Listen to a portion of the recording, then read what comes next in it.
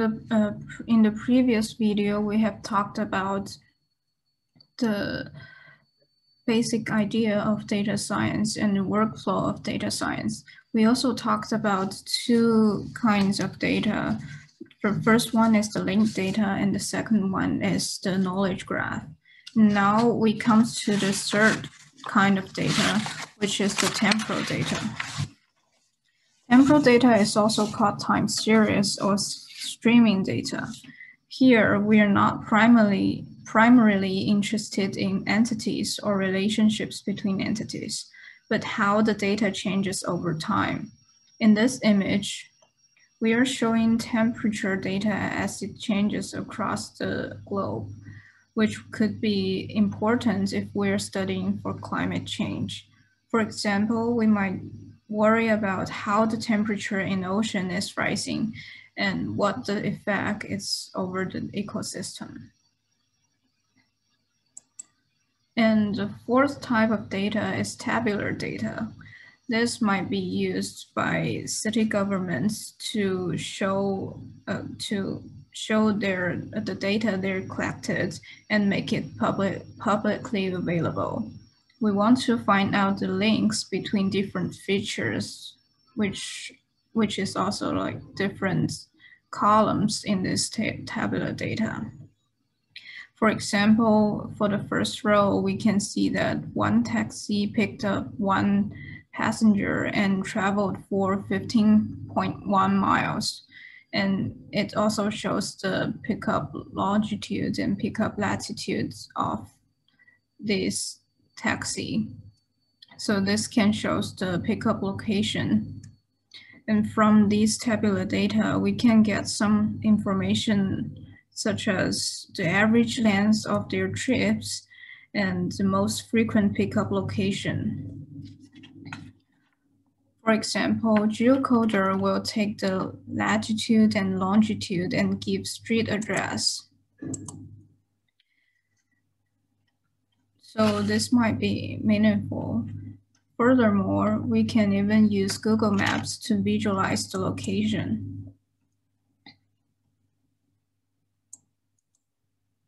So after talking about four types of data, we want to know what makes the data big data.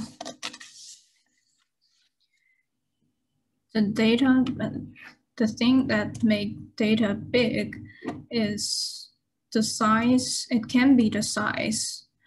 It can be, the data can be too big for an Excel spreadsheet or too big for the main memory in a computer.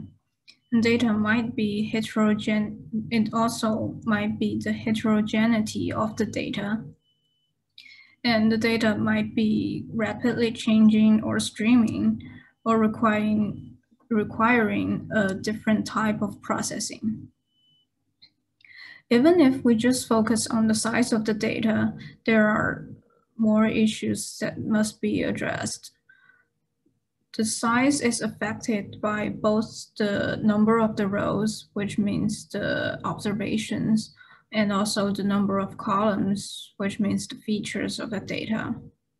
When number of rows is very big, we cannot just use brute force or naive algorithm. We have to worry about the efficiency. It also may require us to use parallelism to speed up the computation. When number of the columns is big, we might have to reduce the number of features and using feature selections and dimensionality reduction. Feature selection means that the process where you automatically or manually select those features which contribute most to your prediction variable or output in which you're interested. Dimensionality reduction is the process of reducing the number of random variables under consideration by obtaining a set of principal variables.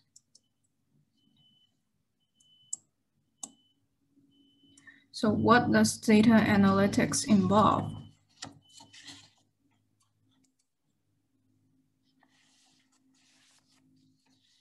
The goal of data analytics is to make the raw data to get some information from the raw data, to get the knowledge from it, and to take action. So if we get raw data, we want to first clean and regularize it. And then the next step is to understand the data and look for a specific pattern of the data. We can do this by hand, or we can use visualization tools to get an idea. Once we understand what this data is about, we can make hypotheses.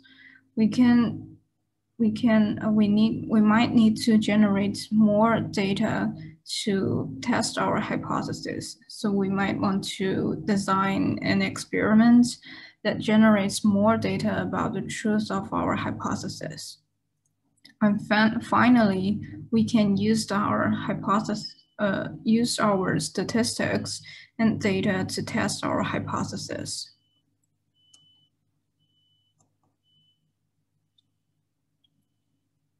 So here are some of the activities that is involved in data analytics: acquisition, access, wrangling, integration, representation, cleaning, filtering, hypothesizing, querying, and analyzing, modeling, and understanding, iterating, and exploring. And very important parts of analytics are ethical issues, which must be considered at each step along the way in this pipeline. Here's an example of the ethical issue. So one of the first data science problem posed to the community at large from about a decade ago was called Netflix price. Netflix wanted to improve their recommendation strategy for the customers. So they shared their anonymized data with public and asked for solutions. They provide $1 million prize. So there was a lot of available data that they provided, and everyone used different challenging different methods to extract the data. They want to extract the different features and use them in various ways to make predictions. But Netflix challenge ultimately revealed another issue that we always need to consider in data science space. It turned out that clever researchers were able to correlate the anonymous Netflix viewership information with review posted to Internet Movie Database and reverse engineer who many of the viewers were. So in many ways, Netflix challenge is a microcosm of the kinds of issue one encounters in data science. Techniques to extract the right features, techniques for machine learning, computing at very large scale, and being aware of data privacy and other ethical issues. Here's another example.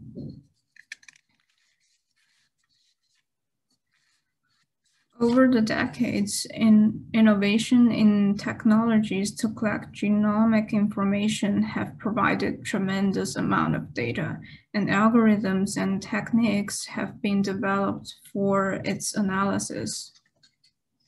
This was the precursor of what it is now happening in many different fields across the humanities, political science, and economics, and etc.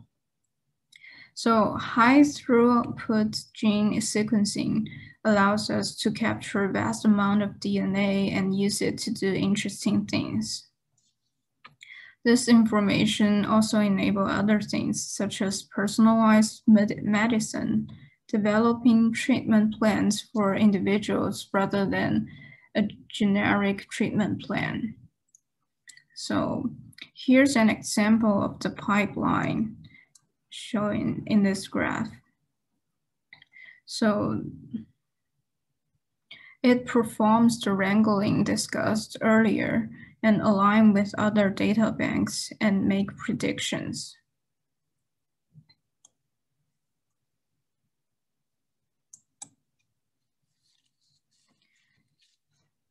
Here are some of the data science myths versus reality. The main idea is that data science requires human insights, in particular by domain scientists. It is not just turning the crank using statistics and machine learning.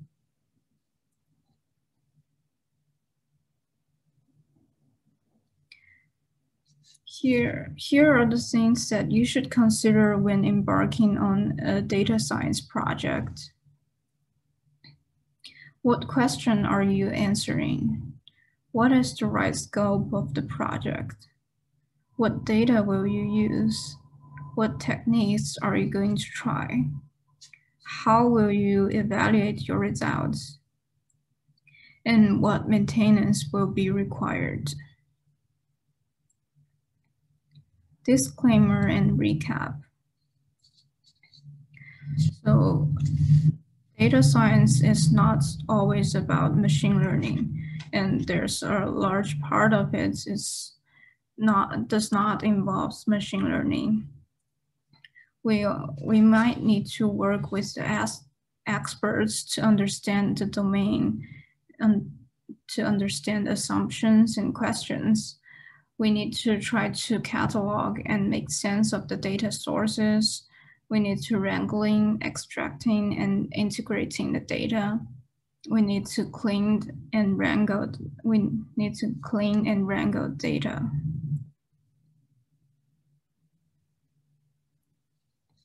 So here's a recap of what we learned in today's video. What data science involves. Data is high-dimensional, hard to understand, and requires an understanding of computation and costs. Given an integrated data set, data science involved extracting and selecting features as well as adding semantic structures to the data. So this means that we need to extract and regularize our raw data and extract specific features from those data. And sometimes we need to add some semantic structures to them to make appropriate models for predictions.